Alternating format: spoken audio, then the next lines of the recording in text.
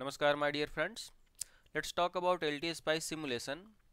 In this what we will do is we will try to understand what is PWL sources. Okay, basically it is like user defined sources. So we have lot of sources, let's say we have voltage source, current source, and there are different waveforms were there, like it can be pulse wave, or it can be a DC voltage, or it can be sinusoidal sources. But what if there are different requirements, like we need triangular source, or we need some other kind of a steps or something. Okay, so in this it becomes very necessary that we can be able to define our own step size or our own timing, and based on that particular voltage labels. Okay, so we'll try to understand how we can define our user defined sources in this session. So there will be two kinds of PWL sources, that is also called as piecewise linear source and simulations. So we will try to understand PWL source, then we will repeat them for a particular number of time, let us say 5 times, or let's say 20 times, or let's say 100 times, okay, or 1000 times. And then we will try to have also one understanding how we can repeat the same source forever, like it can be infinite times, whether it can be like a triangular source or something like that, and you can see what is the timing that you want and what is the voltage level at that particular timing that you want. Okay. One more advantage of this particular PWL source type is we can have our own file, like let's say Excel file or .txt file or .csv file. These files are generally generated from our oscilloscopes. So let's say you have some noise labels, or you have some noise signals, or you have some sources that has been generated from oscilloscopes, and the same source you want to import into your LTSpice simulation. Or maybe you have some function generator which have generated some kind of special sources, and that can be also exported into .csv format or .txt format, and those sources can be taken into account in your LTSpice simulation, right? So let's quickly understand what is the command that we should do. So very simple one. If you see the first one, let us say we have a source which is defined as V2. So we can have PWL file, and this is the source that we will be defining. So I'll just explain you like how these all like parameters will be defined. Another will be with repeat, like you want to repeat for let's say 5 times or 10 times, you can write down the command like PWM repeat for 5, okay, or repeat for 10, and then at last you have to end the statement with end. That's all. If you talk about repeat forever, then what will happen? Repeat forever and then in repeat. So only one waveform, let us say you have defined, let's say you have defined like this, okay, that's all. So this same thing can be repeated 5 times or can be repeated forever. Understood? Similarly, let us say we want to have a PWL file from and we want to define from that, then we can have PWL stimulus.txt. So this is nothing but the name of the file that we have put. Okay, you can put any name for your file, that doesn't matter. But what will happen is we have to write down a command file is equal to that particular file. So that we'll understand later. Our aim is to main basic understanding of PWL source, and then we'll see how it works out. Okay, so let's open LTSpice. So as you can see, you have a very simple circuit, and you had a defined source which was pulse wave, and this is the output that was coming up. Let's say we have V input, which is this V input 3 volt and minus 3 volt, which is pulse source, and we have V output according to that. But what if we need like triangular wave or something like that? So what we'll do is we'll just open a new circuit, and we'll try to understand how to work with that. I'll just cut that. Okay, so let us say take a voltage source, we'll put one ground here and just wire it up and take a net name. Okay, so we'll take, let's say, out. So we'll see what is the value that is coming at the out. Now our aim is to define one source based on our understanding. So similar to that earlier whatever I have taught you. So right click here, you will get a advanced function. You don't do some DC value. If you want DC value like 5 volt, then you can just put 5 and then go ahead. Okay. Otherwise, go to advanced. As you can see here, We have a pulse wave that we have already seen the like parameters, how to set the values and everything, so that we can have proper time period and proper frequency. Similar to that we had sine wave and other things also we'll see. Now we'll talk about this PWL. Okay, so click this on PWL. You can see there are different time steps and there are different values of voltages. Okay, so in that what we'll do is, let us say I want to start with first time step, let's say 10 millisecond or up to 10 millisecond it will be 0. So I'll just put 0.01, that is 10 millisecond, right? I am putting into second. Okay, you can put down 10 m also, that is for millisecond. Value let's say 0. So I want the waveform to be 0 for 10 millisecond, first 10 millisecond. Okay, let us say I want to go ahead with 0.025 that is 25 millisecond. My value should become, let us say, 3 volt, and then this 3 volt should repeat up to, let us say, 40 milliseconds. So 0.040. Okay, I'll just put here 0 so it will be uniform. Now till 40 millisecond it should continue same 3 volts, so we will have kind of like little bit a square wave kind of thing. Okay, and then at time 4 or time, let's say 50 millisecond, we want to come back to 0. Okay, so 50 millisecond we want to come back to 0. So this is our, if you want additional points you can also add additional points, so you can have very random methods of having PWL source. So this is the source that we have defined.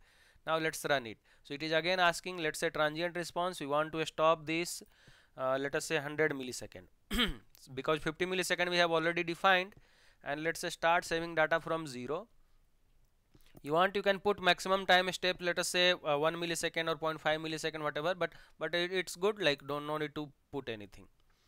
I'll just keep it right side. As you can see, whatever the source that we had defined, first 10 millisecond it was 0.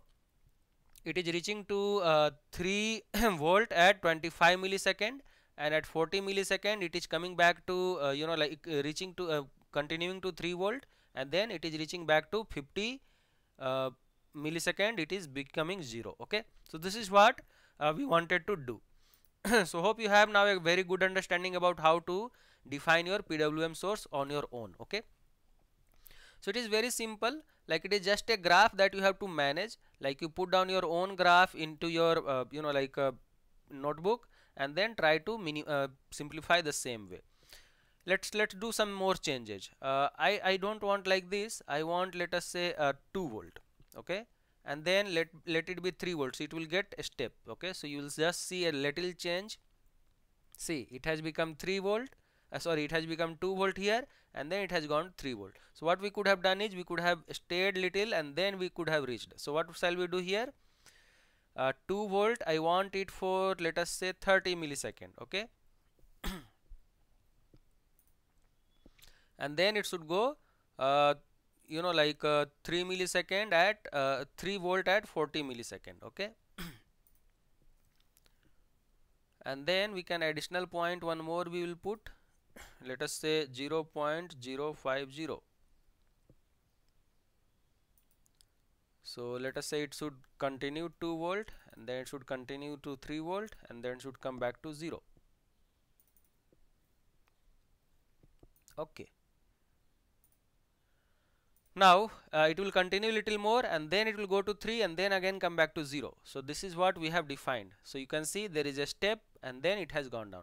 If you want to continue here also, you can add additional point, and this is what the main understanding about this particular PWL file is. Now let us make very simple. I'll just come back to the previous stage. I'll just keep it simple. Okay,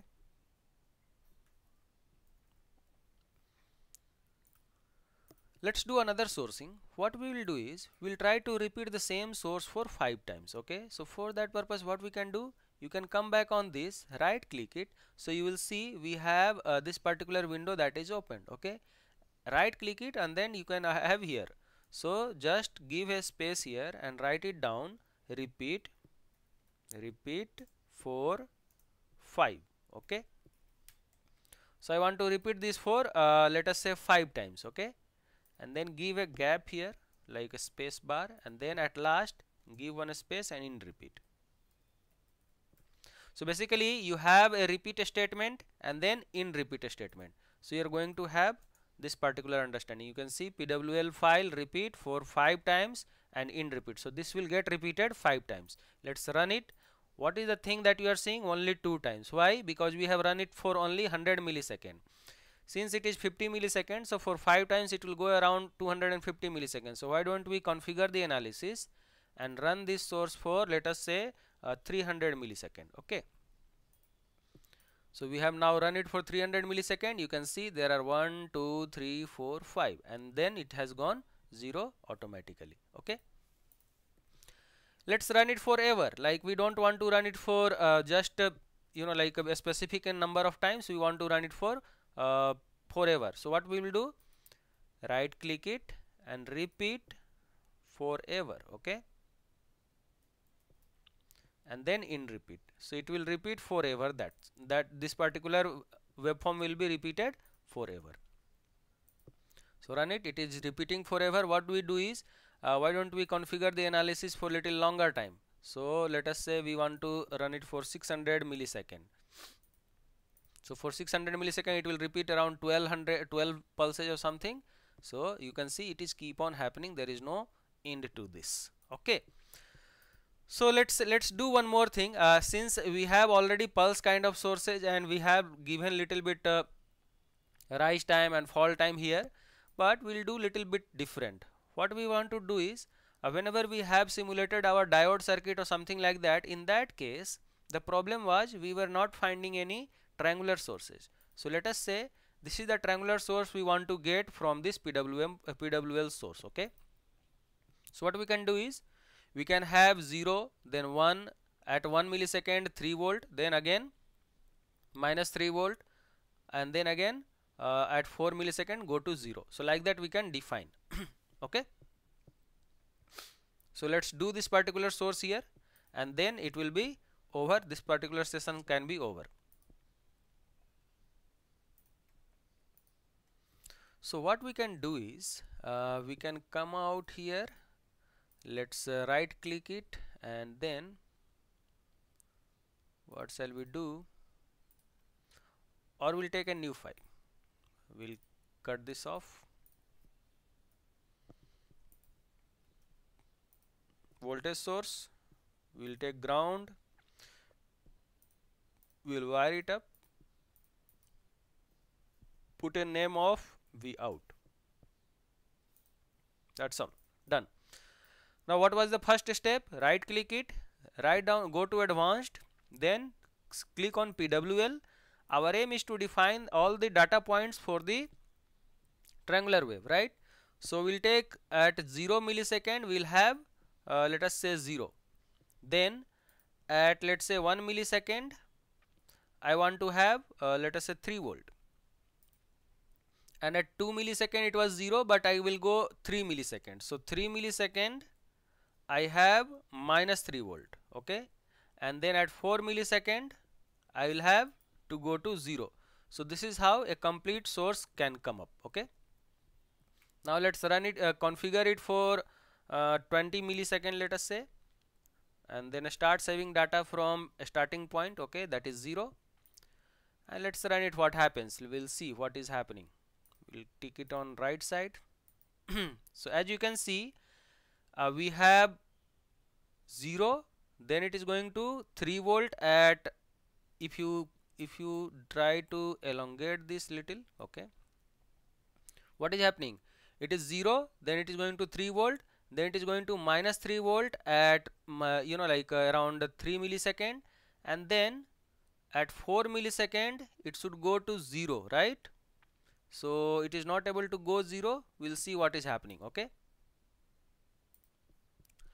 Alright, it's very simple. Actually it is not millisecond written here. 4 millisecond it should have been, but it is not written here. So what we'll do is, we'll go here 4, not it is 4 second it is taking. So till 4 second it is going to 0. So I'll just put it for M. Okay, and then it should go to 0. Okay. So what will happen? Let's run it. As you can see, we have the triangular source like this, and it is going to 4 millisecond, it is going to 0. That's all. So you have your triangular source defined by yourself. That's all. This was the mistake that we were making. Now what was the thing that we wanted to do for repeating it? So just right click it and repeat it.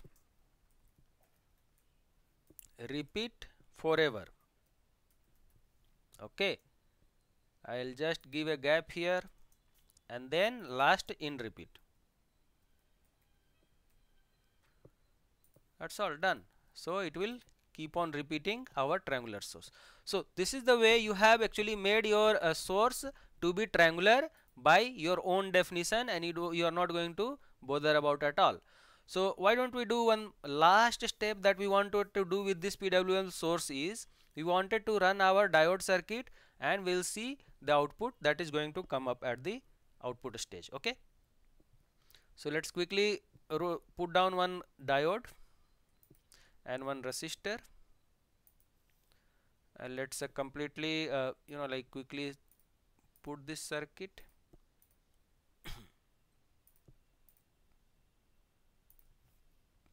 Okay, let's name this as V in because it is my input voltage, and let's name this node as V out, the output node. Okay, will be this one. We'll keep resistor value to be, let us say, 1 kilo ohm. Let's move this source little bit down so that you can have proper understanding like what is my PWL source. Okay, good. So this is our complete circuit that you can see. If you want, you can stretch it and move it little left side. So you press star S and then you will be able to move it like this. Press star S and you will be able to stretch it without getting disconnected. Now let's run it. So this V out is actually coming like this. We'll see first, let us say V in. So V in is our triangular source as defined just now, right? So you can see 0 to 4 millisecond is one pulse, again 4 to 8 millisecond is another pulse, like that it is coming up. Okay, so minus 3 volt to 3 volt it is coming. Now let's say what is the V out. So what will happen? Till 0 to my 2 millisecond it will be high, and after that it will get clipped off because 0 to this 2 millisecond to 4 millisecond the waveform is down, that is negative, and in that negative time the diode will not be working. Okay, so you can see you have very good waveform which is going to be clipped from downwards. So you can try out with different diode circuits with the same source, and since the triangular source was not available, that's the only reason I wanted to repeat this particular PWL source so that you can have this handy for your any kind of circuit design. So hope now you have a very good understanding about this PWL source definition and how to put your own points based on your particular graphs. You can define any of different kind of sources based on your requirement. So your job is, what you have to do is you have to define one source like this. Okay, and then come back to me as a query or something like that if you are not able to define this. So your aim is to take out 0, 1, 2, 3, 4, 5, 6, 7, 8, and this is 9. So 9 millisecond time you have to take and define these voltage sources. This will be your 2 volt and this will be your 3 volt. And do the same thing, you have to do it for, repeat for 5 times and then repeat forever. So it is very good practice to do the same practice and try to define your own sources again and again so that you have a very good understanding about how to define your PWL sources very easily. Thank you so much guys. Bye.